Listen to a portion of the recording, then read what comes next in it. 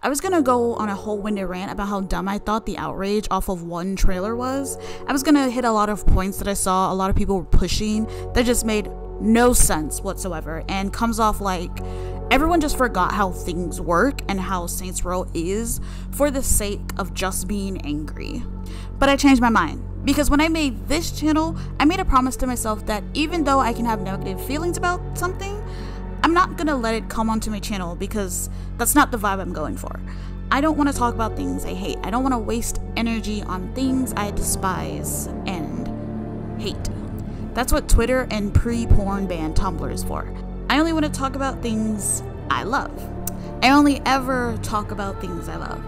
If something does disappoint me after I express my love for it, then I'll talk about that. But I'm gonna sit on it and think about what makes me upset rather than just saying, oh, this thing sucks.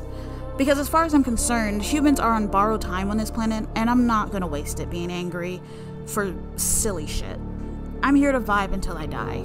So without further ado, I'm gonna talk about how excited I am for this reboot of Saints Row.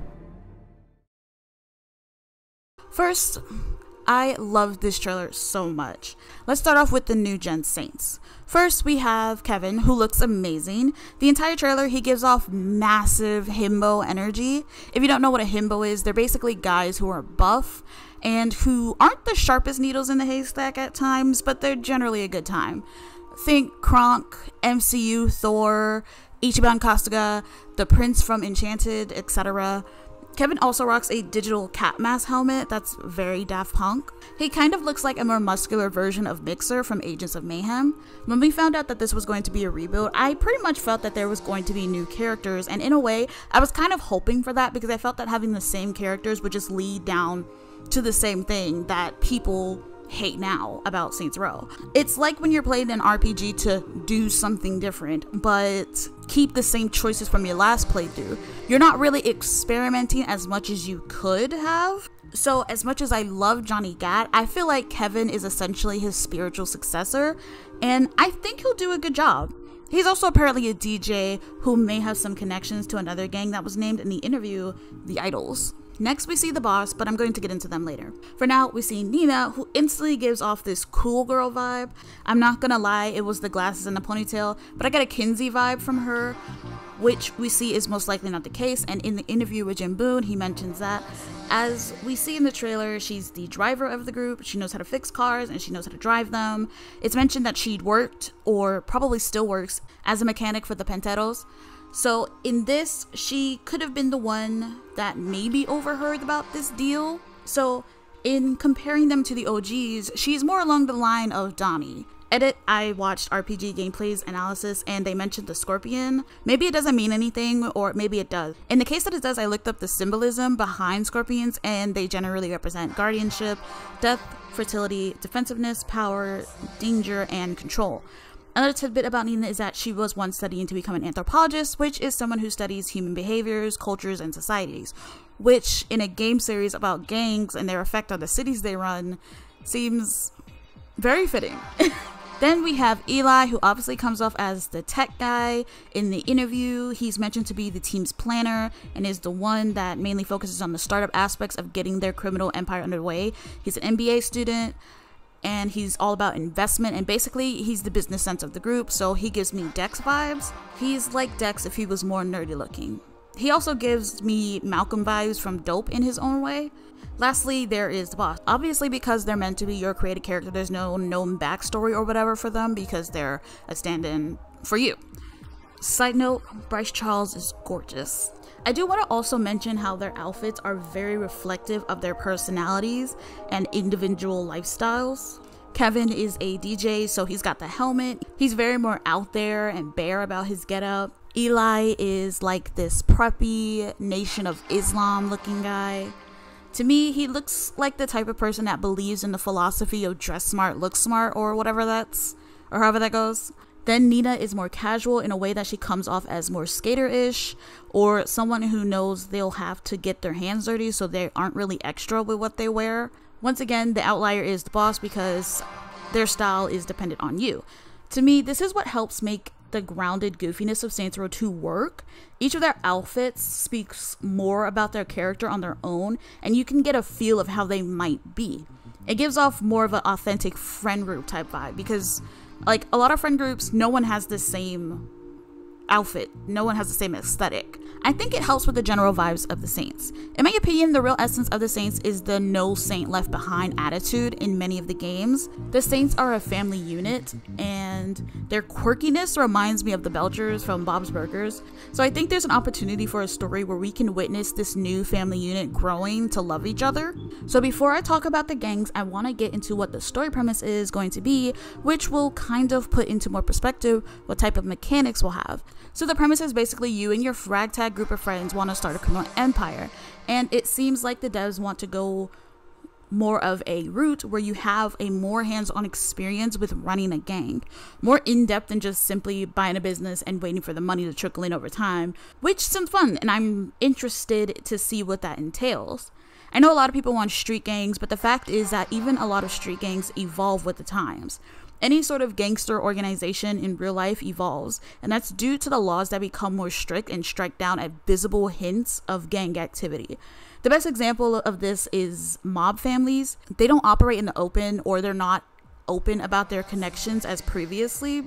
A lot of families operate in a more quote-unquote refined secrecy, and the same can be said for street gangs. A lot of street gangs either go legitimate or legitimate, if you get what I'm saying.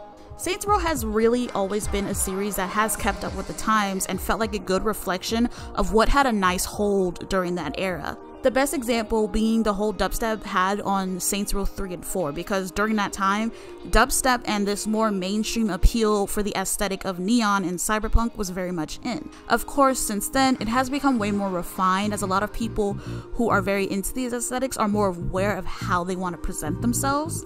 So it's not surprising that Saints Row still has some of this neon cyberpunk in its DNA, but it's probably more so catered to electronica and pop, kind of like in Agents of Mayhem.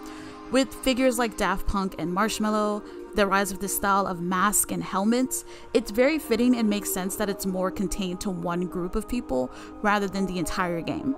Another aspect of keeping up with the times is the game's whole self-made theme. We live in a time where everyone and their mama is trying to make their own business because they don't want to be slaves to minimum wage and shit work conditions. So the fact that this approach to the Saints is along those lines is cool to me. The gangs that are going to be featured, at least for now, are as followed. There's the Panteros, who are muscle car enthusiasts that believe in brutal melee strength, so they feel like a combo of the Brotherhood and the Rollers. There's the Martial Defense Industries, who are essentially a mercenary group in the same vein as the Merryweather Company from GTA. They are more gun heavy with their fighting. They've got like superior marksmanship and sci-fi weaponry. They're led by Doug Dimmadome. We see that the Panteros have seemingly found a way to get a hand on some of their weapons in the trailer. Then there are the Idols, who are described as a, quote, group of kawaii cyberpunk anarchists. All I can imagine is Professor Genki multiplying, which makes it worse that their fighting style is to overwhelm you in a fight. Going back to when I mentioned how doing organized crime requires a lot more covertness, sort of, because this is Saints Row, people might be like, that idea doesn't make sense for the series. And yeah, that's a given because this series is all about doing the most. But I think that's where the martial defense comes into play. Rather than having harsher laws, the city could have attempted to strongly quell gang presence by welcoming this merc group into the city, only to realize that they're also pretty much a gang, but they run on the idea that they're keeping the others in check in order to justify their presence anywhere. This city, Santo Ileso, which roughly translated means unscathed saint or unharmed saint, so that's interesting. The theme for the city is basically the Weird West, and there seems to be an inspiration for the Four Corners of America. For the people that don't know, the Four Corners is a region in the US in the Southwest. It basically consists of the southwest corner of Colorado, the southeastern corner of Utah, the northeastern corner of Arizona, and the northwestern corner of New Mexico. So it's going for that vibe in terms of location. From the little bits here and there featured, it seems really cool and vibrant and lively. It already comes off differently than both Steelport and Stillwater, which really didn't have a lot of distinctness that made them a city. that could be associated with an actual city, so the elements and characters of the inspired city couldn't be pinpointed, but from the interview, Santo Ileso is going to be more distinct in that regard. There's reassurance that the essence of Saints Row will still be there. There's still an emphasis on fun and bombasticness, but the goal is to get a Saints Row 2 experience with the graphics of Saints Row 3 and beyond, which is something I wanted for a long time. So for me, a lot of boxes have been checked. So I'm excited to hear that. All in all, it sounds like this reboot is going to be an entry that truly dives into the gang running aspect of Saints Row, rather than solely picking a look for your boss and the general look of your gang.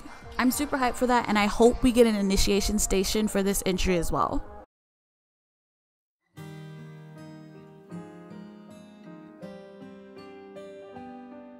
Hopefully this video was like really short in order to edit and stuff, because this is kind of, even though like I have a script and everything written for it, but that's just to get my thoughts properly articulated. This is kind of really a random video. It wasn't really on my work in progress list. Basically, just hold out. Just like, I know as gamers, well, I'm gonna say gamers with a Z, know that a lot of y'all don't just like being angry for the sake of anger, because that's kind of like the only feeling that has been allowed to prosper on the internet, especially when it comes to YouTube. But just relax, be patient. Like, you may be being so harsh on it only to find out that this is checking the boxes that you actually wanted. So yeah, again, just be patient. It's really not going to kill you. And if it ends up being disappointing to you, then it's just going to be disappointing, okay? You don't have to act like it's the end of the world. Volition did not kill your dog enough for y'all to be some of y'all be acting like this. I'm just saying. I know we all really love the series. Like, it has been integral for a lot of our childhood. It's made a lot of our childhoods, mine especially. But I'm gonna be frank with y'all, some of y'all are too damn old to be doing all that.